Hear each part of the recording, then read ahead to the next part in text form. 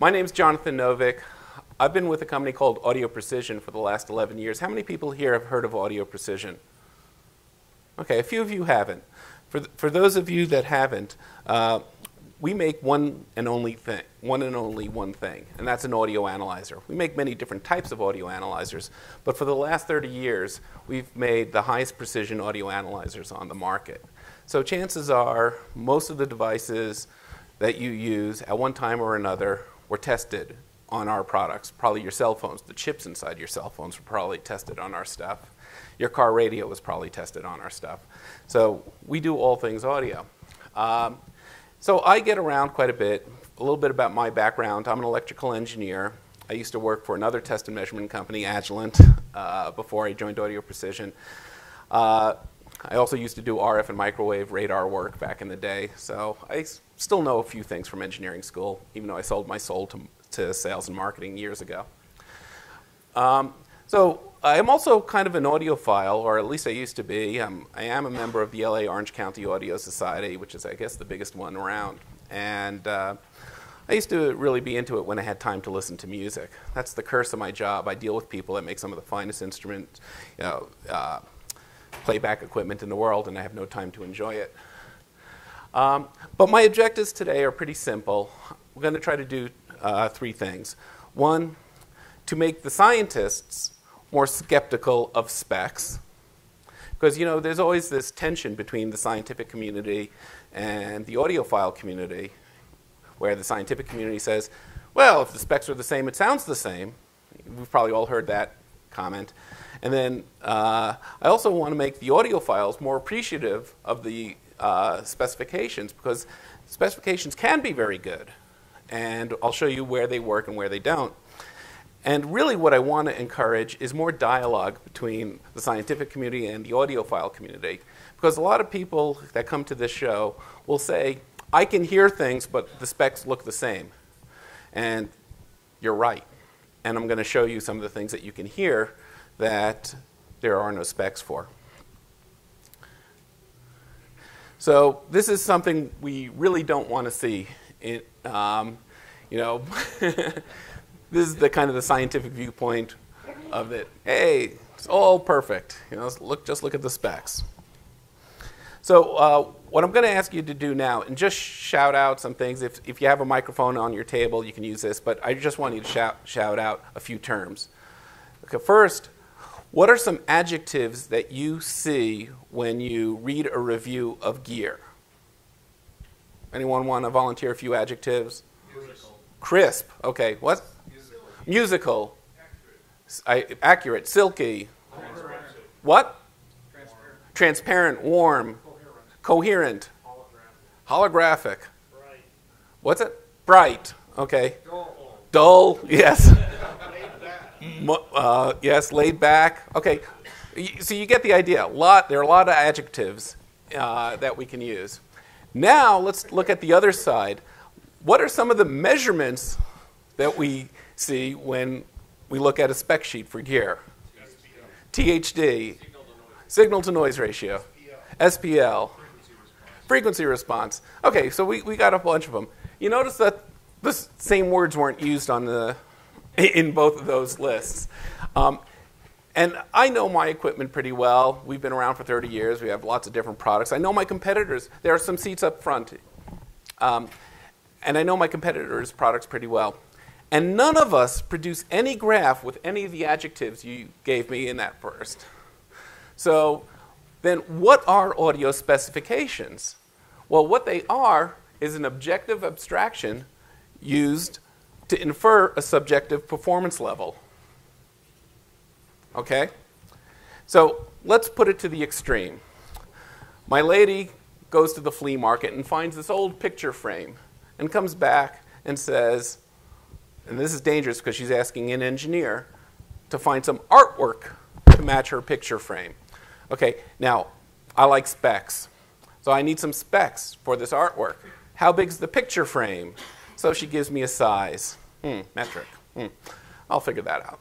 Then I need some more information, okay? What style? You know, So oil painting, okay, I'm not much of an art guy. That's why I went to engineering school. But I can probably tell the difference between watercolor, pastels, and maybe I get oil and acrylic mixed up. All right, but I need some more information. Style, it says shabby chic. So I know she wants something that looks old and degraded, but she wants to pay extra for it. All right, but I really need something more to go on. So she says, well, oh wait, I know you like specs. Let me go into my digital camera. Here's an exposure histogram, and this is of a picture I really like. Okay, now from this list of specs, what I really am looking for is will she like it? Will it enhance the living room? And is it worth $50? Because we all know I can get dogs playing poker for 60. So, all right. So now this is actually a very famous frame, and the picture that goes in that frame is this one. So let's turn it around. Let's say you commissioned Leonardo da Vinci to paint Mona Lisa. What would the specs look like for that painting? Well, she should have a smile. Well, not kind of a smile, maybe a smirk. Her eyes should follow you around the room. She would be kind of dark. A little bit of cleavage, not too much. How would you describe what you want using specifications or a piece of art? And that's what we're doing. We're trying to get subjective enjoyment out of gear, and we're trying to use technical specifications to describe it. So let's take the critical view here. There's no spec that tells you how something sounds. We heard all those adjectives before. What's the scale for those adjectives? There is no scale defined. We also know we use test tones, like sine waves, to make measurements. And those don't mimic music or speech. And we all know this. There are good products out there, but their specs don't look very good. But they sound great. They make us happy. And there are bad products that look great on paper. And then there's this other factor about manufacturers that are a little bit deceptive. Okay, that's the critical view. Where do specs really help us out? Well, they do quantify the fitness of a product to an application. And so I like using car analogies. You go to fill up your car, and there's a sign on your gas tank that says, right by your filler cap, and it says, this car takes 87 octane fuel. That's the spec, the octane rating. And so we go up to a pump, we assume 87 octane, good enough. Now, Chevron will tell you that their Tekraline is better than Arco's, whatever. Okay? They do help us simplify evaluations. You read a Car and Driver magazine or something like that, and they'll rate 6 sedans or sports cars, and at the end of the article, they'll have all these specs all next to each other. It's very easy to look at specs and make a comparison. We also, and this can be dangerous, we assume that when you use specs, you're making a fair and objective decision. And of course, we all joke about how we sent the man to the moon going to the lowest bidder that met the specs. So maybe it works in some cases. Now, I came from the defense industry, and let me tell you, when you have specs in the defense industry, they send somebody out to your place and watch you make the measurements. So there is a lot of fairness when you do that kind of policing. Specs also provide some consistency in the descriptions. Going back to car analogies, I used to drive some slow cars in college, and I always thought my speedometer should read furlongs per fortnight, but miles per hour, is a nice consistency. So let's go back to what audio specs are good for. Well, they are a reasonable indicator of subjective performance. If you look at a frequency response and it's all over the map, you know it's not going to sound very good. All right? But you really have to look at a lot of specs to get an idea of reasonable. Bob, there's some seats up front.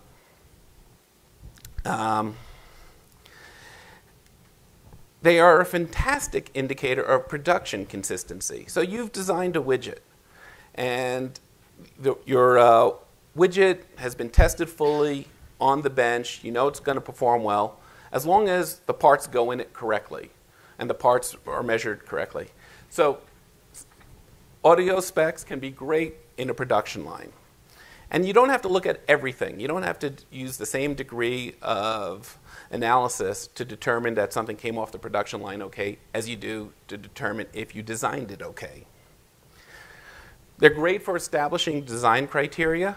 So if you're building a speaker, the speaker's going to handle a certain amplifier power. And so you need to say, oh, the speaker can handle so many watts RMS. You look for an amplifier that can produce that level. That's what specs are really good at. And they help sell products. I mean, let's go back to cars again. Tesla has the latest model with ludicrous mode. And before that, they had insane mode. What's the difference? About 4 or 5/10 of a second in 0 to 60 time. But, you know, it's the spec that sells the product. And, of course, you know, you buy the Lamborghini that goes 200 miles per hour, and then you sit on a freeway in LA at 15 miles an hour. But they buy it because what the car can do, what the spec says. They'll never drive it that fast.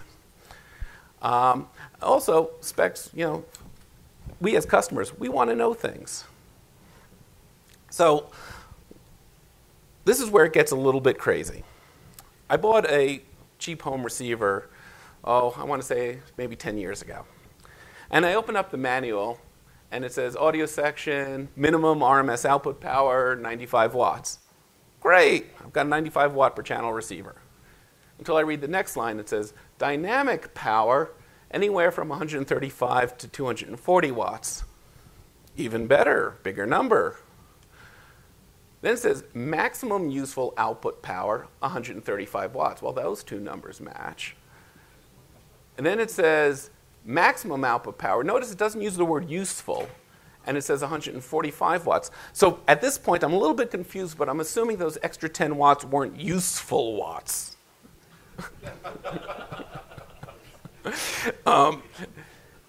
And then it says dynamic headroom, 1.4 dB. Now, I'm an engineer. I still remember what a dB means. It's a ratio, but it doesn't tell me a ratio of watt, but it does say USA and Canada models. So I assume that maybe the USA model is 1.4 dB more powerful because the exchange rate or something like that. I'm not sure.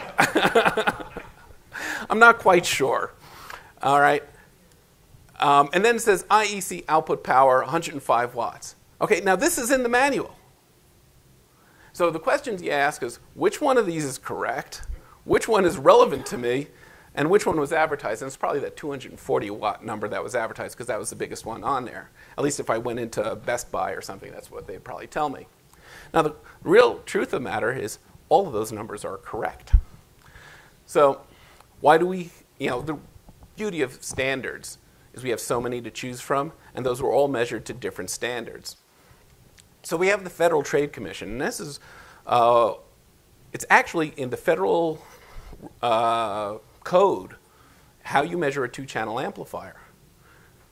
The government says you shall do it this way, and if you don't, you could supposedly get fined.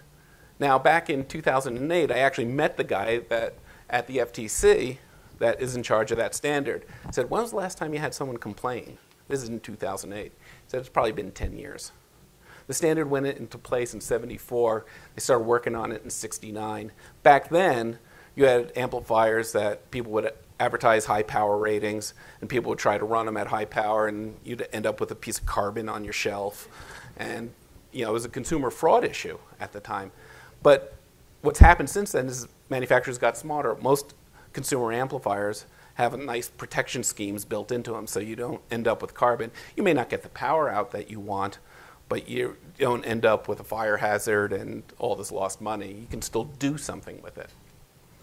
So an older standard, Institute of High Fidelity, doesn't exist anymore. People like to use it, though, because it's a simpler test than the FTC test. That's why its power rating numbers were higher. And then the Japanese have their way that they like to do things. And we have the Consumer Electronics Association. Before that, the Electronic Industries Alliance. That's on more of the mass consumer side. They have their way of doing it. And I'll have to come clean. I actually sit on the standards board for the Consumer Electronics Association. So I do worked on a couple of speaker standards. There's an amplifier standard coming out that we're working on now just to match your amplifiers to speakers a little bit better than the old standard did. And then the Europeans have their own standards as well that they like to use. So, and this is just for power ratings, okay? They all do it pretty much the same way. They say increase the signal level into the device and measure the distortion as THD plus N out of the device. And you usually end up with a curve like this, where the first part of the region at low levels, noise is dominating this ratio. And then at some point, you get to the onset of clipping, and the distortion starts to rise very quickly.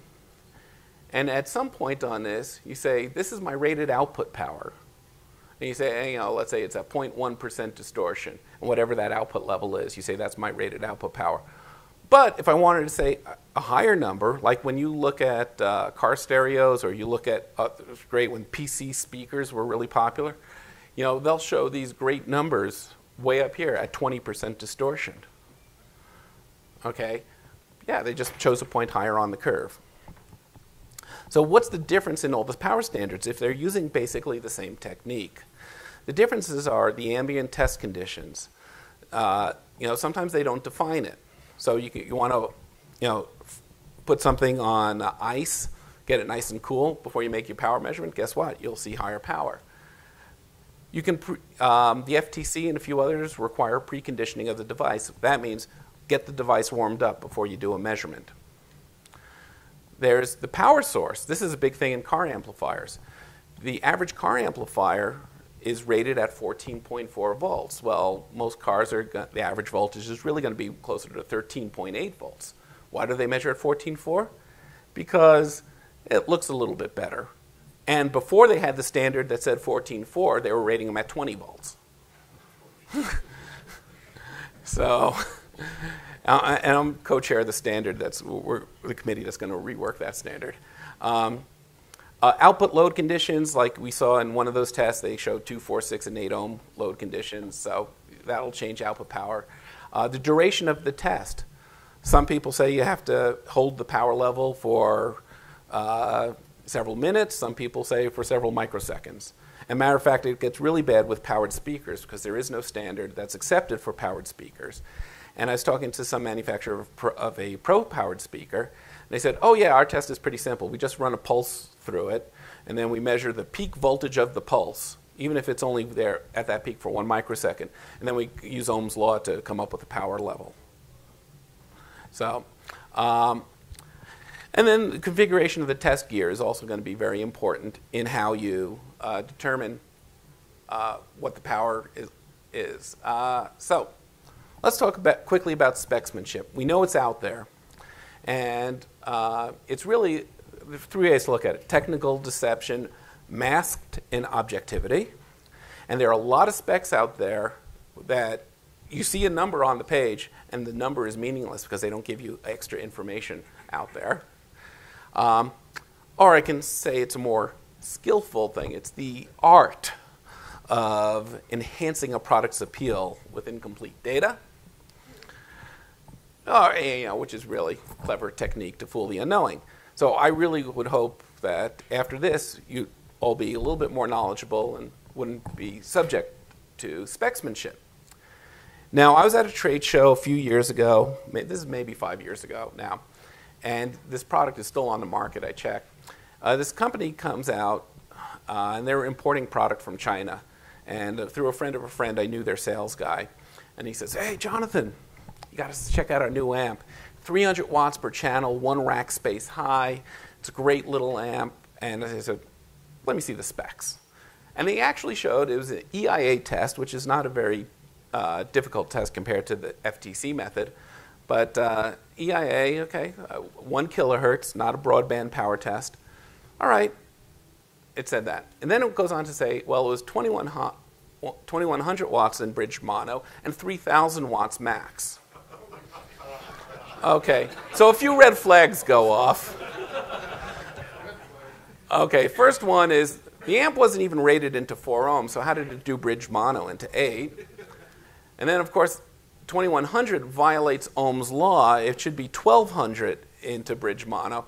But of course, that's just a convenient transposition of the 1 and the 2, a fortuitous one for their marketing guy. But I can let him slide. But then I asked to look at the manual, and the amp wasn't even configurable into bridge mono. So I pointed that out to the guy, and he goes, ooh. So they eliminated the bridge mono spec from future specs. They still quote the 3,000 watts max. Of course, that doesn't show you a distortion, a duration, or a load. And normally when I see those kind of numbers, there's a 3-letter acronym, WLS, that should be on the spec. And that stands for when lightning strikes. So that's what I assume that 3,000 number is. So this all came to me about 8 years ago when I was attending an Audio Engineering Society conference. By the way, I think I told you I'm from the scientific side. I'm governor of the Audio Engineering Society. I'm past vice president and all that. So I really like what the AES does. And then a fellow of the AES, this individual Alex Wojtila, who's one of the best transducer designers I know. The guy is absolutely brilliant. He gives this talk called The Assessment of Nonlinearities in Audio from Harmonic Distortion to Perceptual Models. And in it, he gave a little presentation where some high distortion sounded okay and some low distortion sounded bad. And then he said, bad distortion numbers are meaningless. And this guy, PhD, a lot more educated than I am, a lot more established. So I go home that night, and I say to myself, why am I in the testing business? I felt like a snake oil salesman at that time, and I was bummed. But I woke up the next day, good night's sleep helped, and I remembered this. If it measures well but sounds bad, you're measuring the wrong thing. And that was a quote from another AES fellow, Richard Heiser. And I said, what was Alex doing wrong? So I had to do my own experiments. And we're going to do that experiment live today. So, I mentioned this curve, and, you can choose any point off that curve depending on what power level you want to report, basically. So let's play some games. We'll do it ourselves. Probably most of you are familiar with this song. I think it was a Grammy winner for Steely Dan, Hey 19. And I am going to switch to the analyzer now, and we are going to do some listening tests. So this is my marketing slide. I have to do this slide, otherwise they won't pay for me to go back home. So this over here is one of our mid-range analyzers. We actually have 3 of them here. We have a suite up in the other, the atrium area, I guess, suite 408, where we have this, our high-end analyzer, the 555, and our entry-level analyzer, the 515. All there. You want to bring some gear up, we'll test it for you. But so what I'm going to do is I'm going to play some wave files out of the analyzer. I have got here one of the most unique items in the building today. This item does nothing but generate distortion. And I'm proud of it. So we are going to do some tests with this. I have lots of knobs on here. The TSA didn't seem to mind. And we are going to just listen to stuff. And then I've got a buffered output off to the speakers so we can hear what's going on. So let me get this thing hooked up. And okay. And so what I'm going to do now is, let's see. We're just going to listen to the music. These Meyer set speakers are pretty good sounding PA speakers, but we have no idea what the rest of the system is. I just want to hear how it sounds. This is in pass-through mode, okay?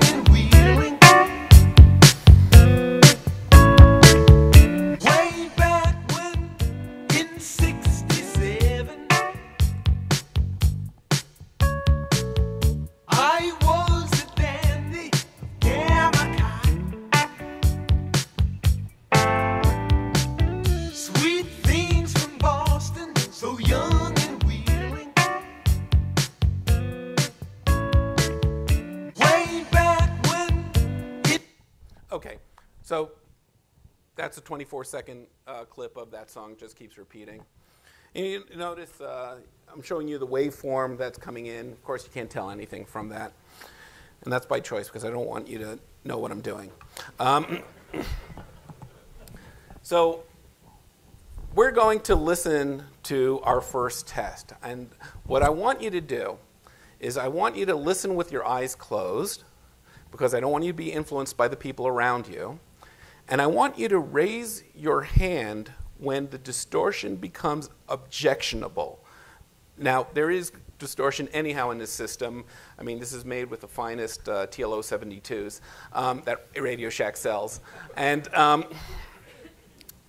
so not when you think you hear distortion, but when it really becomes objectionable. And just raise your hand, and I'm going to stop the test when about half the hands are in the air. And so I'll go to my next, let's see.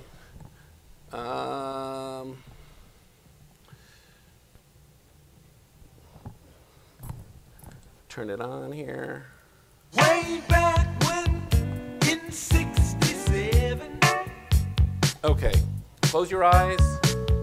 I was a dandy, yeah, my kind.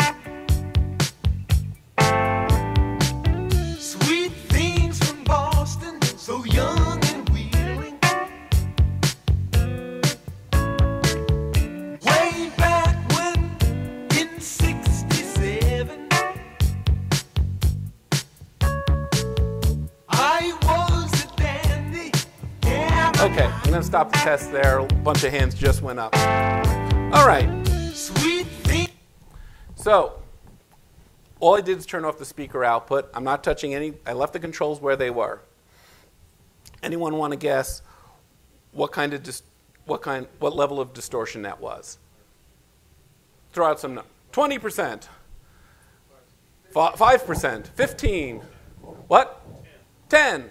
Okay. He says higher. That's very vague. You know, I wish I could do lottery tickets. My number was higher. All right. Well, what I'm going to do, I'm not changing the output level of the analyzer. All I'm going to do is put a sine wave through it now.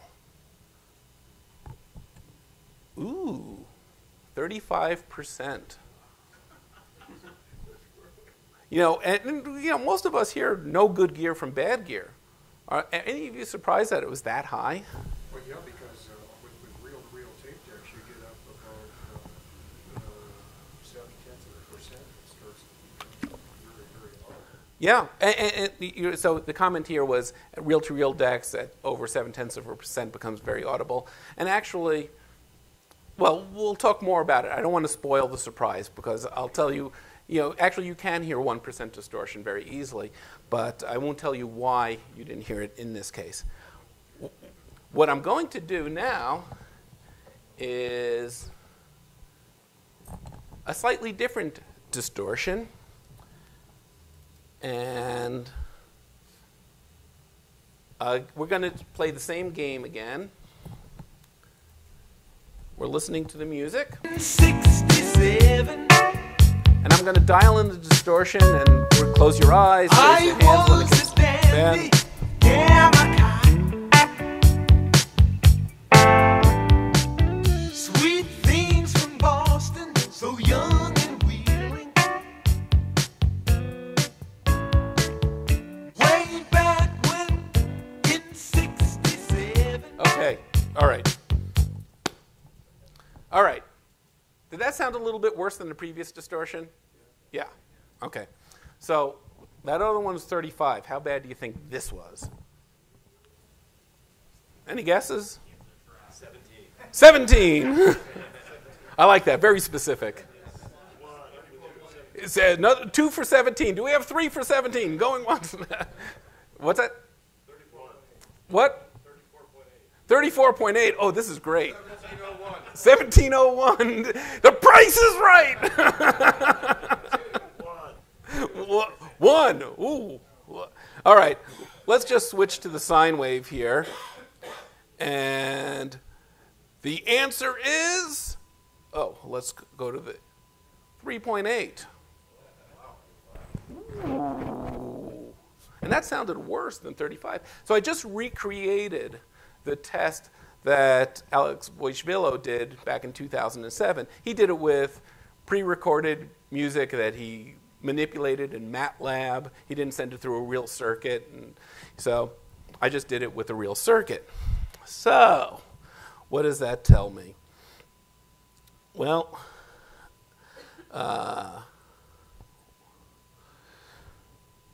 okay. So we're back to this. Well, the first case, my control case, was an undistorted signal. And this is the time domain waveform. And you can see, the peaks are all at different levels and whatnot. And if I look at the circuit 1, all the peaks are now at the same level. That was hard clipping. So those peaks were clipping at 35%. But what was happening down here? There was no clipping there. That's why it didn't sound so bad. All right? Now, this is zoomed in on the time scale. This is the second circuit. Notice how when the signal goes from low to high and high to low, it kind of lingers in the middle there. That's crossover distortion. That's like an AB amplifier that isn't well biased. Okay, so what's the problem here? Well, we tested with sine waves, not music. So if we look at music in the time domain, it looks like this. Okay, now I'm sure you all recognize that, the other song I was showing you, if I go back, this was clearly Steely Dan, and I'm sure some of you in the room recognize that as Paul Anka. But, but this is music, and this is a sine wave. Now, it really doesn't make a difference if whether this is Paul Anka's sine wave or Steely Dan's sine wave, but they're pretty much all the same. But I'm going to do something else. I'm going to show you the probability density function of voltage over time. So basically, if I turn this graph up on its end and say, how much time does the music spend at a certain voltage level? And music, you're going to see a distribution something like this, where most of the time it's centered around the zero crossing, not the peaks. Whereas a sine wave is actually moving slowest at the peaks. So it's very different. So let's look at that again. This is where crossover distortion happens. This is where clipping happens. So from this you can say, well, maybe we need to talk about the density of distortion. And there are tests actually used for speech in telecommunications. There's a test called Polka, which looks at the density of distortions. And it doesn't quite do this exact test, but it looks at 4 different types of distortions that you find in telecommunication systems. And they look at density of distortions. So you could say, well, maybe I need to do a time averaging of distortions. I don't know. But clearly, there's a difference, and this is why we see the difference in those two. So at this point in the talk, we can say that, oh, you know what? I want to do one more test before I... Let's see. I am... Okay.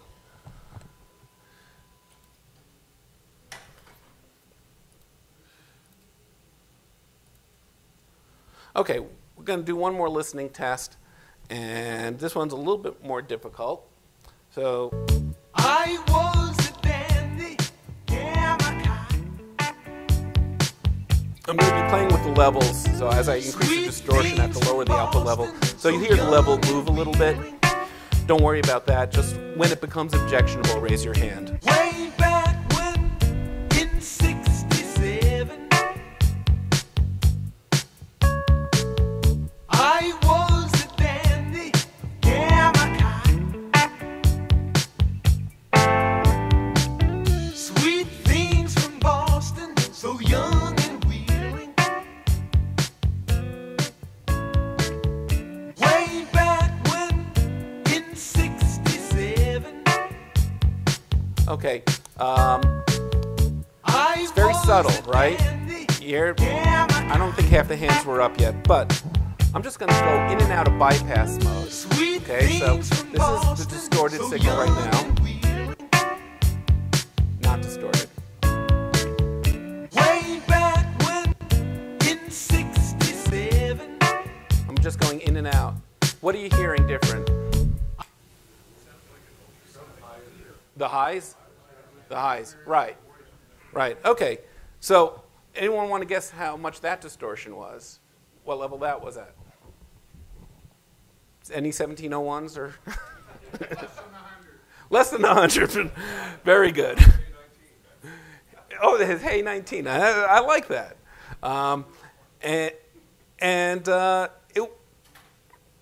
It wouldn't be too bad, you know, but 0.3%? Hold on a second. Hold on. Says, I'm not sure what my filtering is here. So let's go back and see what my filtering is. And, it says 90 kilohertz. Oh, I see. I'm only measuring at 500 hertz here. So let's turn that on again. And let's change that to 1 kilohertz like I did the other measurements. Oh, it went up. Wait then, that was weird. Change with frequency. Let's see what happens if I go to 10 kilohertz. That went up again a little bit. Let's go back to 800 hertz. The distortion is dependent on the frequency. That's interesting. I'm going to keep it at this frequency for a bit, and I'm just going to change the level. Oh, distortion went up with level, like it normally does. So I can change the level. That distortion moves quite a bit, but it doesn't seem to be in clipping, because clipping would go up a lot higher and I'm going to go crazy with the distortion, and it seems to be peaking at around 12 and change, even though I'm going to some pretty high levels of distortion here, input levels here. So that's weird. So let's go back to the presentation here. Okay. So what we were seeing here is a case where the THD, when measured as a ratio, was doing something like this. It was going up and actually went down a little bit. There was whereas the standard circuit, we had hard clipping. The crossover, we had this. Oh, I'm sorry, I got a little bit out of line here. I was premature with that last distortion test. Let me just finish up between the hard clipping and the crossover. So the crossover distortion circuit the THD level looked something like that, whereas the hard clipping circuit looked like that. Now that's as a ratio. Sometimes you just want to look at the residual distortion without comparing it to the overall signal. And here the hard clipping circuit had a high background noise, and then the distortion climbed like a rock when it hit clipping. Whereas in the case of the crossover distortion, it just kept rising, rising, rising. Now that information isn't obvious when you look at a single number spec. The graphs tell you a lot more. And where do we listen? Do we listen at maximum output power? I haven't done that since I listened to a factory radio in a 1970s vintage car. Those things were rated about 3 watts, and if you opened up the window, you had it on max output. These days, there's usually ample power. We normally listen somewhere down here, all right? And no one publishes distortion numbers at, let's say, quarter-watt output or a 1-watt output. Now, if you go back to the FTC power rating, where they say the distortion number is based on so many minutes of preconditioning and the output is held for so long at a certain power level, it's a very good spec in that it taxes the amplifier quite a bit. But what most people have forgotten is it says the number you publish, you have to be better than that number from 1/4 watt output all the way to maximum power. And you listen down low. And that's the only spec for power I know that has that requirement, that you hold that level regardless of where you are along the performance curve. So that's one reason why I like the FTC. A lot of manufacturers hate it because if you remember from that manual I showed you, it was the lowest number reported. But that's one of the reasons. So lessons learned so far, not all distortion sounds alike. The graphs tell you a lot more than the specs do. You should measure where you listen. And of course, if you're going to set a limit for the specs, set it below the limit of audibility for that annoying distortion. So then we did the second test, and we saw that when I did the measurements, as I changed the frequency from 500 hertz to 10 kilohertz, the distortion rose. So here's a family of curves, and you see distortion rises earlier as the frequency changes. And then as I change level, the distortion changed, but it peaks at around, in both cases, the distortion peaks at around 12%. Now, does anyone know what that was? I guess it says there. It's slew rate limiting. Now, if you read the audiophile magazines back in the 80s, like I used to, every amplifier, all they seemed to care about was slew rate limiting, slew rate limiting, slew rate limiting. And if you heard it yourself, it's very subtle. It kind of sounds like someone put a blanket over the speaker. It's compared to crossover distortion, it's really not that bad at all. Matter of fact, it's very natural sounding, because if I had this speaker playing music and then I walked out into the hallway, I'd lose the high frequencies anyhow. And we experience that kind of stuff every day. We don't say, oh, the speaker's crap, because you're in the other room. So slew rate limiting, it exists, but it's not the terrible thing that people used to say it is. And I can do more stuff. There are things called weighting filters that you can put. So I can go back and play with the analyzer and get different distortion numbers. And so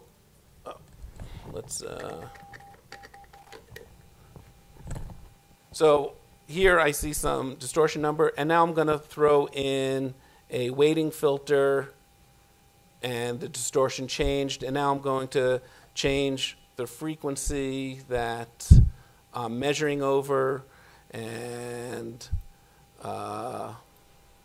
say I'm only going to look out to 2 kilohertz. Whoa, okay, there we go. Amplifier's doing, my circuit's doing much better now. I haven't changed anything in the circuit. I just changed the analyzer configuration. It's very tricky, right? If I'm playing the game of specsmanship, I can get any number I want by changing how wide the bandwidth is of the analyzer. So when we go back to looking at that, this is a curve of different common weighting filters. We often see the ANSI A weighting filter used, and that filter is pretty much centered at 1 kilohertz. So it doesn't look at distortion produced outside of that range. So if you're sweeping frequency and looking at a distortion versus frequency, you better not have that A weighting filter turned on, because you're not going to see the distortion outside of the 1 kilohertz range. It's the filters just filtering out all those distortion components.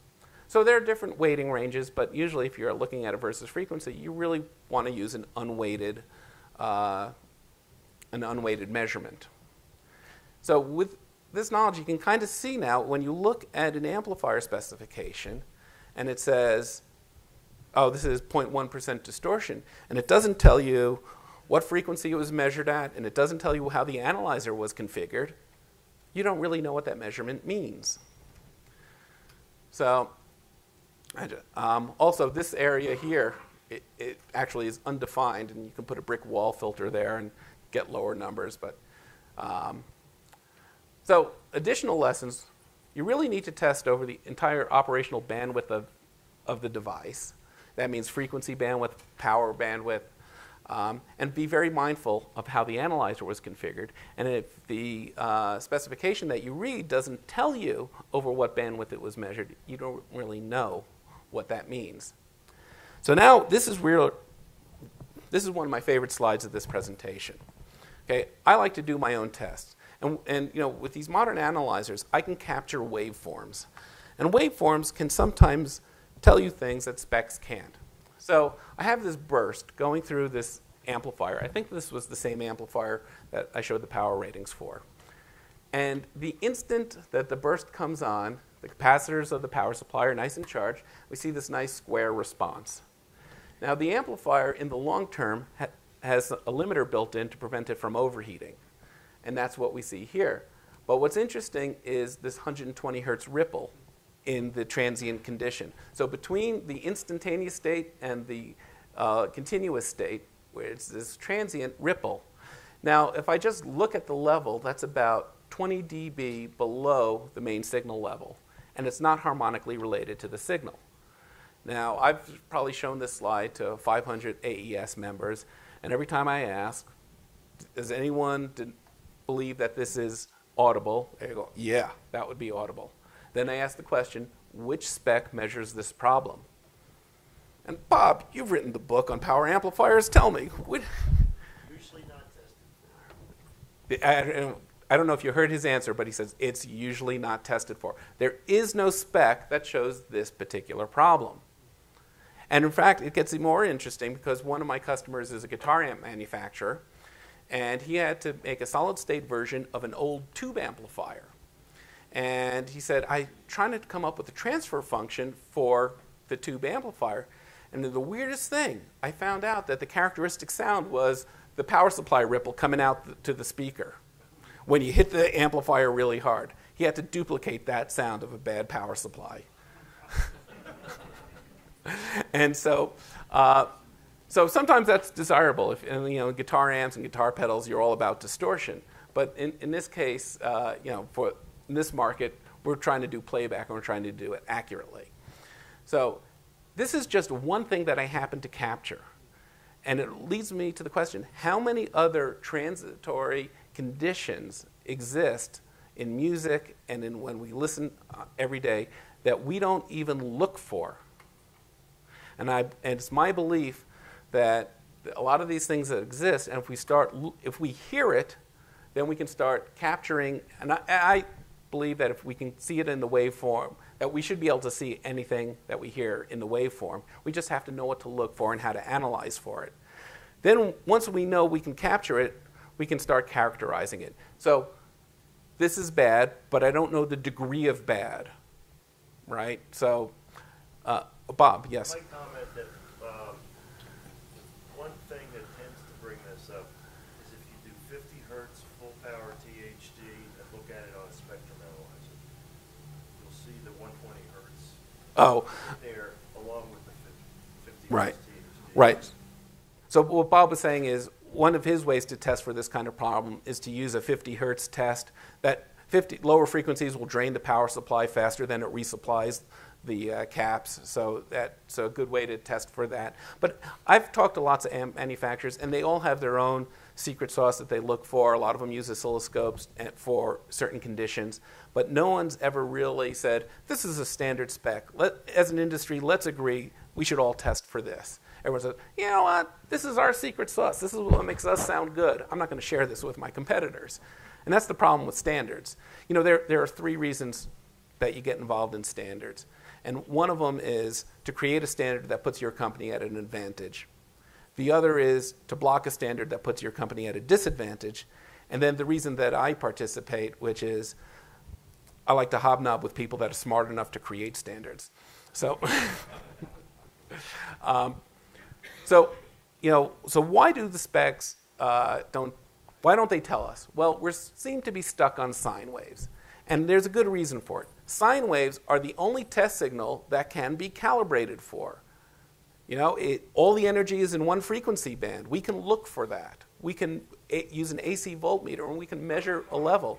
It's the only, there's no such thing as the calibrated Steely Dan song. Roger Nichols might like to disagree with that, but anyhow, so that's one reason why we use it. 2, we've been using them for decades. Hewlett-Packard's first product was a sine wave oscillator in 1939, right? Used in creating Fantasia. Disney was their first customer. All audio analyzers know how to measure a sine wave. When you start getting into some fancier tests, well, the old analog audio analyzers aren't usually up for the task. So there are better tests available, but as you see, it requires test with a $sign equipment, and a lot of people don't want to make that investment.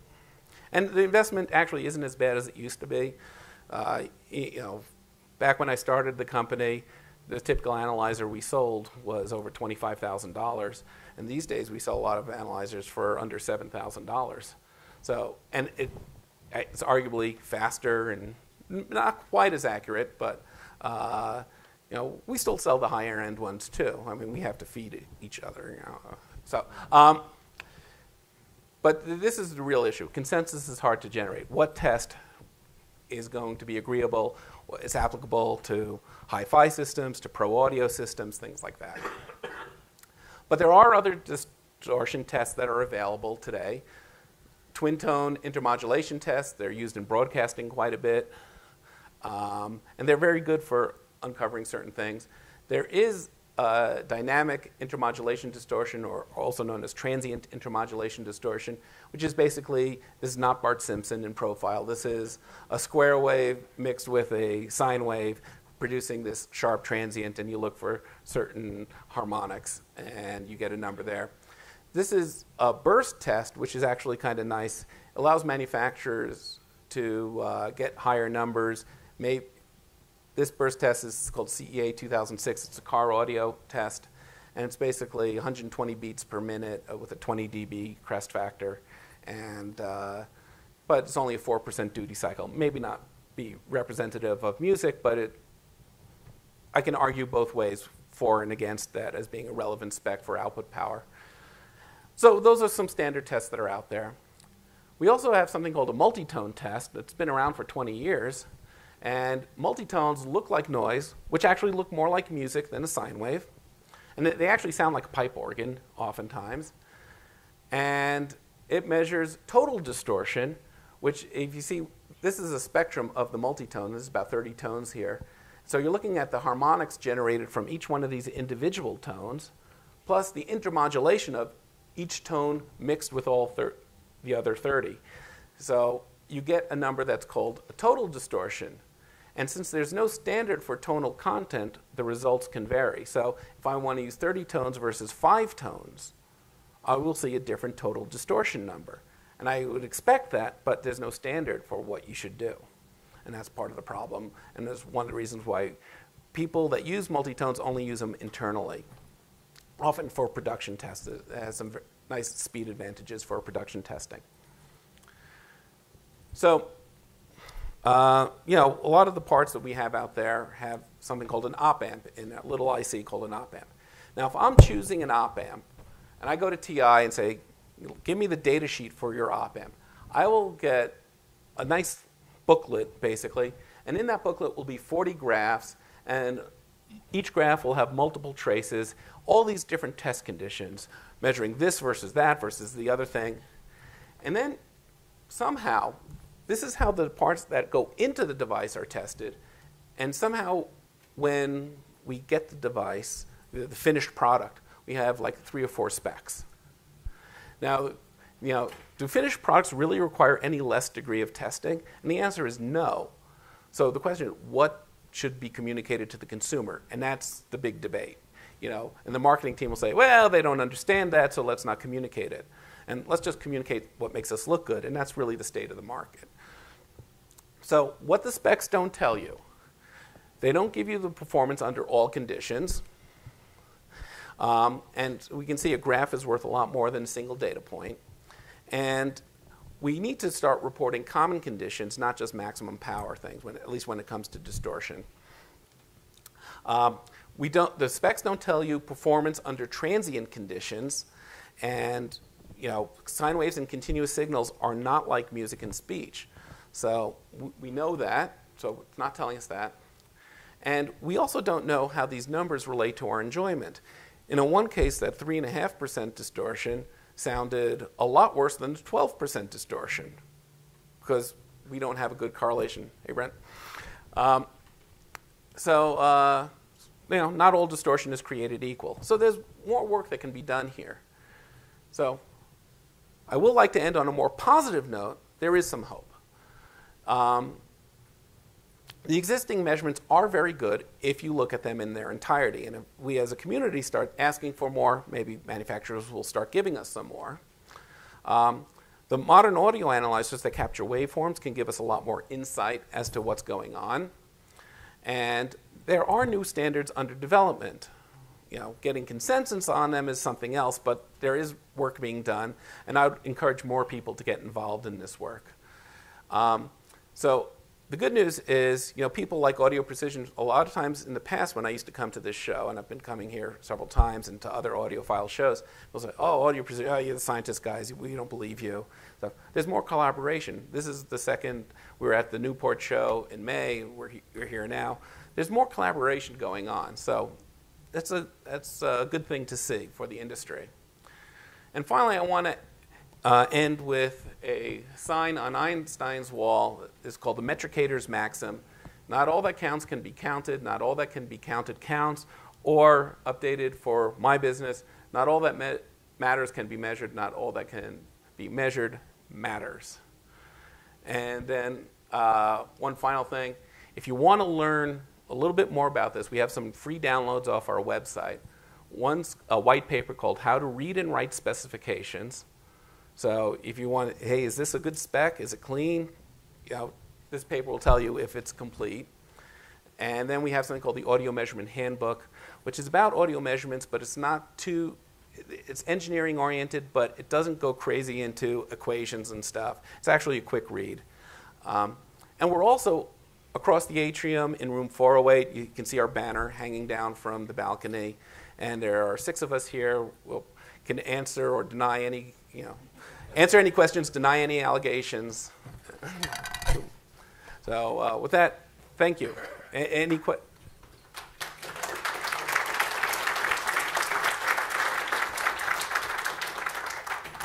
Any questions? Yes. Oh, we have some microphones. Make sure they're on. There's an on-off switch on. Down in the corner here.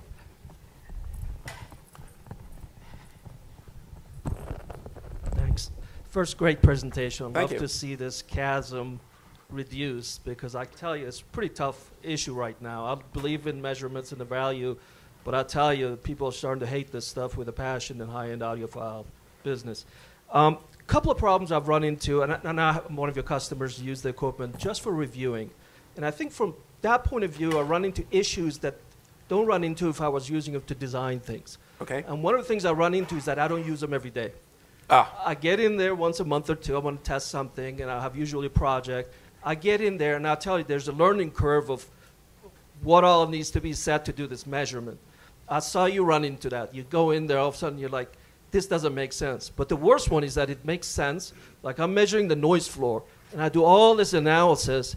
Then all of a sudden, look at in front of the analyzer and the panel, and it's measuring the balanced input, and I had been using the unbalanced input. This whole time, I'm measuring a port that has nothing hooked up to it, and oftentimes I've started to redo the work. So the comment there is that your user interface needs to flag and say, hey, you got this bandpass filter on. Normally, that's not on when you're doing amplifier measurement. Tell me that I'm doing an amp measurement, and if the frequency response like this, it's probably something wrong in your setup. In case of AVRs, Odyssey's turned on into in the thing. Right, right. And it's completely EQ'd the thing. Right. Yet you can get a frequency response. Well, the instrument can say like this, telling you, well, don't run with this. Actually, I didn't show you because the screen resolution was pretty poor, but in the corner, it actually tells me what all those settings are.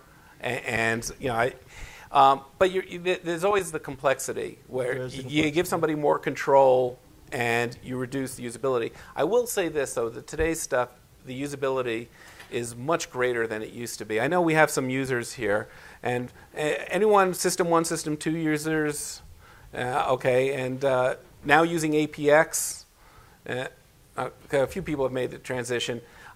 Most people that say that moving to APX has been a much yeah, for sure, that I have a System 2, and it's a lot more dated. But I'm saying when I change parameters, just mark them with red or different colors saying, look, what you're doing, this is not normally done. Or something like that. If you want to come up to the suite and give us some recommendations. Definitely going to do that. And the second part is trying to bridge the gap between how something sounds and the measurements. And I take every measurement, then I sit there and apply psychoacoustics to it and say, all right, is this jitter really audible at this frequency versus not? it doesn't take a lot to have that kind of overlay or that kind of analysis in there, because I have to manually do it every time and say, is this important or not? Or put it in terms that people understand. So I've measured jitter at minus 90 dBFS. Is that good or bad? I tell people, well, okay, see these noise floors at this level. Right. Oh, okay, now there's a reference for somebody who doesn't. Those are some good suggestions, Steve. Anyway, but great job. Thank you. Yeah, will you take the microphone? Oh, we have to wrap up. Okay, this will be the last question. I'm sorry. Okay. We can go upstairs or out in the lobby. Is this working? Yeah, okay.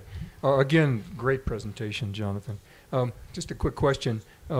You mentioned that you're on some of the writing committees for standards and AES and so forth. The question for you is, which new measurements paper standards might be in progress, and can we go out online and see anything about any of the new standards that are in work? There are some better standards out there. I don't know of any currently that are working on the subjective issue. So I'm just like, how do you define one of the standards I'm on right now?